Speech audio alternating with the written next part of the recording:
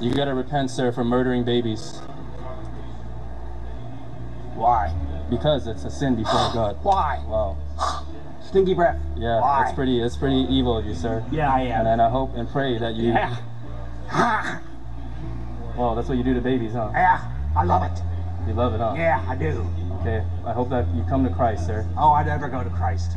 I hope that you come to Christ, No, sir. I don't go to Christ. Yeah, I don't listen to Christ. You will have a darkened heart, sir. I do have a darkened heart. Yeah. You have a darkened heart. I do very, very much so. And you will stand before God in judgment day. Yes, I will. Every day. You will stand before God in judgment. Yes, I will. Every day. All of the babies that you love have it. killed. I love it. Yeah, keep tearing the babies Yeah, apart. I will. Keep tearing the babies apart. I will. Keep tearing the babies apart. Yeah, sir. The babies, their blood screams from the ground. Their blood screams from the ground. You are a murderer, sir. You are a murderer. As the Donald Trump rally got underway this weekend at the Treasure Island Hotel and Casino, a young man approached a police officer stationed at the event and asked for an autograph. Then, without warning, the man went for the officer's gun, trying to take it away, only to be quickly subdued. Authorities now say that Michael Sanford, 19, allegedly told the Secret Service that this was an attempt to kill Trump. A complaint obtained by ABC News claims Sanford, who has a British driver's license, had been planning to assassinate Trump for about a year. He allegedly told the Secret Service he had driven from California to Las Vegas on June 16th to kill Trump after seeing news reports that the candidate would be there. A day later, he went to a Vegas gun range to learn how to shoot. It's the latest security scare involving Trump, who also had a man try to rush the stage of an Ohio rally in March.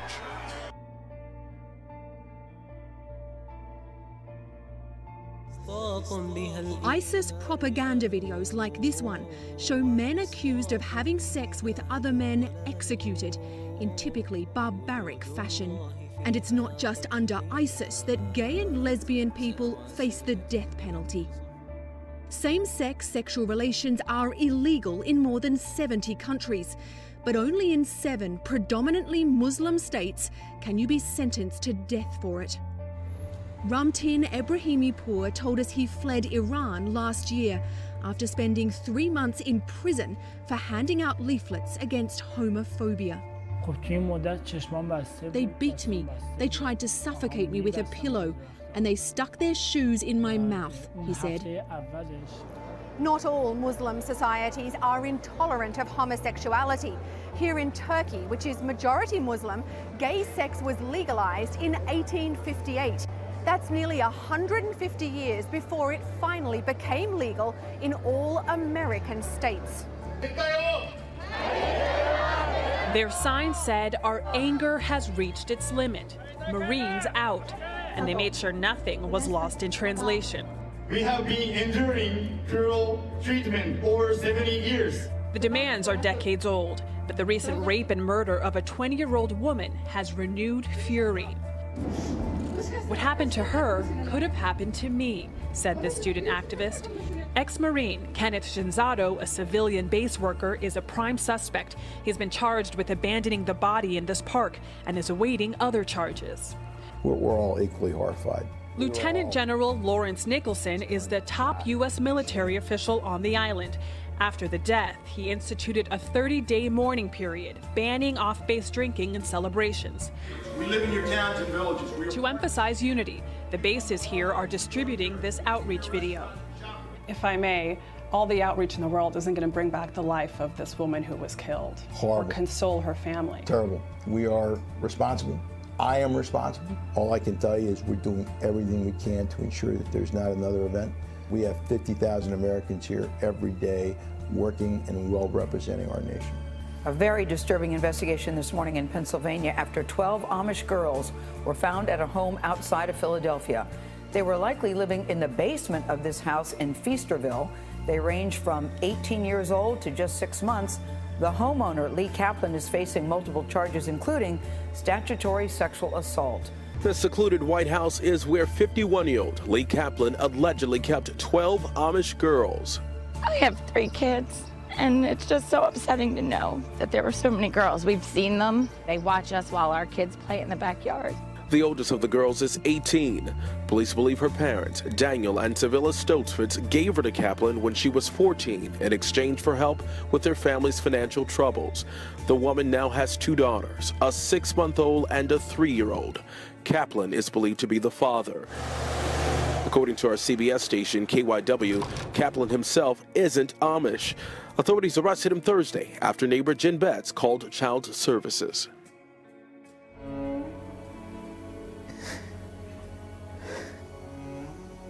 With his voice quivering and tears filling his eyes, Mushtaq Faisal said he had no choice but to leave Pakistan.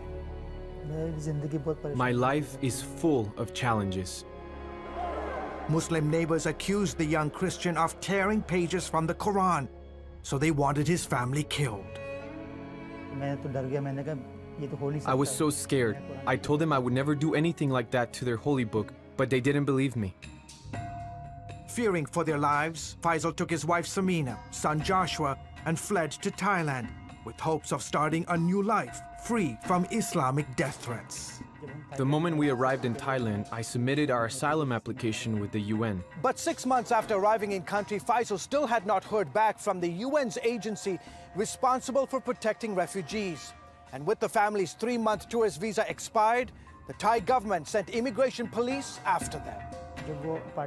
I was not at home when the Thai police came to our apartment. My wife told them she was a heart patient and that they should not arrest her, but they didn't listen. Under Thai law, any refugee who overstays their tourist visa is illegally in country. The arrested, like Samina, are taken in caged vans to an immigration detention center, or IDC. She was okay for the first 3 days, but then she got very ill on December 20th. Faisal pleaded with the UN to help his sick wife. I kept asking, I kept crying, but they did not listen to me. He begged detention guards to give her heart medications. I told him that if you don't do anything, she will die. The name Jesus Christ. Wilson Chowdhury, a Christian human rights advocate, tried to intervene, but wasn't too hopeful based on past experience. What we found is that the wardens meant to be protecting these detainees, deny them access to healthcare and medicines. His group and others obtained images showing inhumane conditions inside the IDC facility, including of men chained like dogs. The stench as you walk in is overpowering. The toilets, there are 2 toilets to serve over 200 people.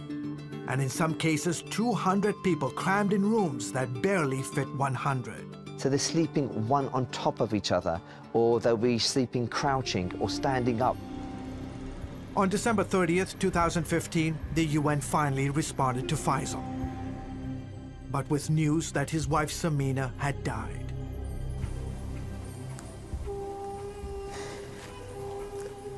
My life is so terrible right now. We face so many difficulties in Pakistan, and that's why we escaped to Thailand. Now I'm here, and my wife is dead. What am I supposed to do? My son keeps asking, where is mommy?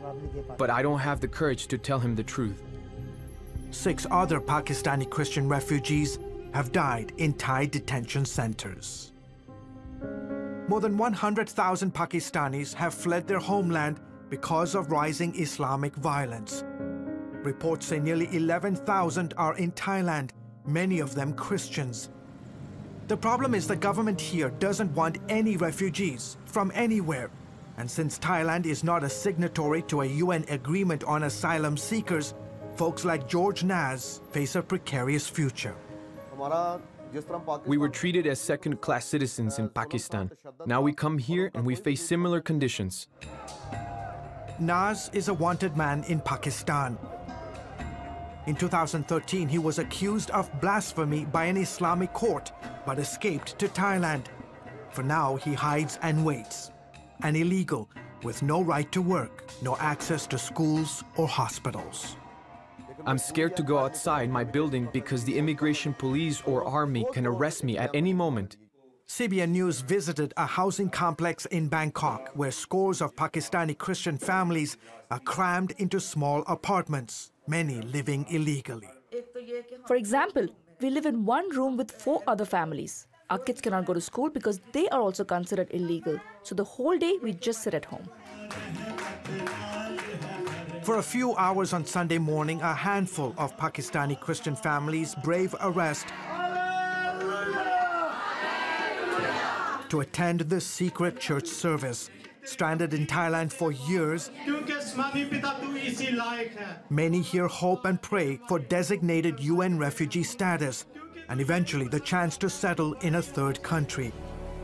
In the meantime, a few Christian NGOs are helping them and others with food and living expenses.